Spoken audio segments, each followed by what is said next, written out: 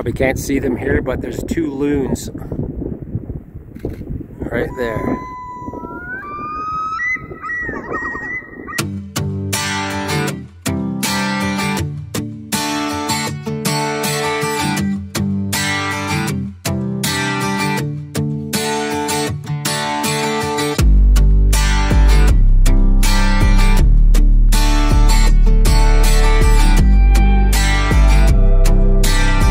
So I wanted to get the Rolleiflex out, but it has some color film in it.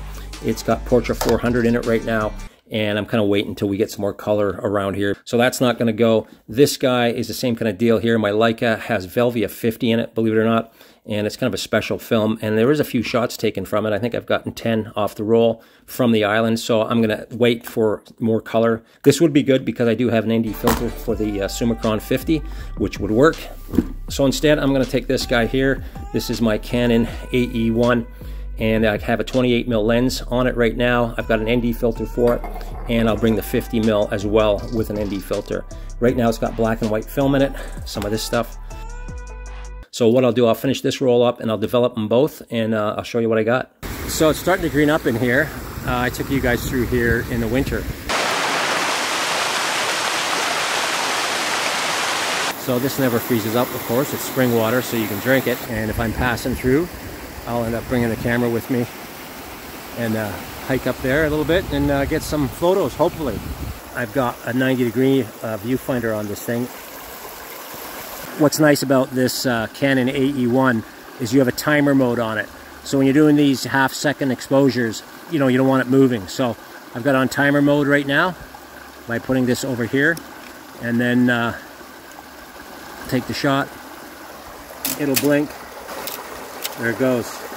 So I'm shooting this guy. It's 100 ISO film, f/16, and I'm shooting about a half a second shutter speed. Just another little water feature here. Might be good. Might not be. I won't know until it's developed. No chimping with a film camera. So these 90-degree viewfinders, they're a game changer for this stuff. You know, you don't have an LCD screen here, so you can't look at it. It doesn't tilt and flip and do all that stuff. So, you know, having this is definitely awesome if you're shooting low.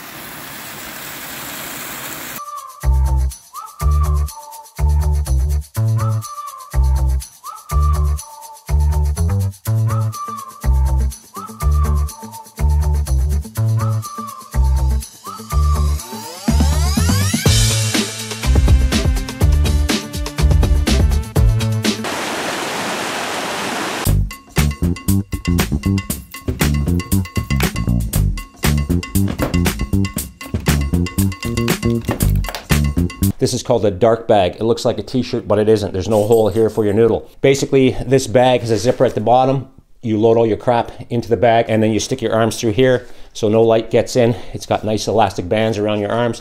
And then you do all your work in the dark bag. You're gonna need a beer cap opener right there. You're gonna need a pair of scissors, but you don't want a pointy, sharp pair of scissors because you don't wanna be poking the dark bag. And the film will go in there as well. I'm gonna use a larger Paterson tank. You can also develop medium format 120 film in this as well. The two spools will go in there. You'll need this for the Paterson tank, this for the tank, and that's kind of what you're doing. So once you get everything in the bag, what you're gonna do is you're gonna pop the film out of these containers with this guy, and it just pops off. You pull the film out, you cut the edge so it's square. This is all inside the dark bag, eh? So it's frustrating the first 20 times you do it. You just want to whip it against the wall. And then you feed your film in here, and then once it's fed in there, you crank the spools and it winds up and it fills the spool. Do that 2 times, and then you put it on here. This is all inside the bag. Film's on there. Drop this in the tank. Put this guy on. This is light proof right now. That goes like that. So basically, there's no light getting in the film. You can still pour fluid and so on in it, but there's no light. Put the top on if you want. You don't need to. And now that gets the developer and the fixer. Here I use Ilford HC, and I use a 1:31 dilution, 68 degrees. I put it in here. Make sure it's 68 degrees, and then you pour it in the Paterson tank, and then I use this guy. This stuff's awesome. Formulary, this is my fixer, and that's mixed here with some water, and then I use the fixer. I hang it up to dry, scan it, away you go. All right, it's done. Well, it's in the tank. So that's it there. So I'm in the basement lab, also known as the laundry room. This is my measurement for 1:31. So I've got 1 part developer and 31 parts water. So this is the mark here for 2 rolls. And basically I'm just going to run the water. I need it at 68 degrees. I'll make sure it's that much. I'll fill it up to there, and then I'll add my developer. There you go. I filled it up here with 68 degree water, just a little bit of hot and cold water to get the right temperature using the thermometer. Now I'm going to top it up with the developer to 31 mark there. Here it is, all mixed up, ready to go. I'm going to dump it in the tank. I'm going to develop this for 6 minutes. Basically what that means is at each minute mark, I'm going to rotate this about 4 or 5 times. Let it sit, and then next minute do it again for a total of 6 minutes, and then I will dump it out and put in the fixer and finish it off. So I did this 6 minutes with the developer. It's gone now, and I gave this stuff a quick rinse, and now I have the fixer in it. The fixer, I just pour in and shake this thing around. I'll get some chores done or whatever for about 5 minutes, and then I'll dump the fixer back in to its container. This stuff is all reusable.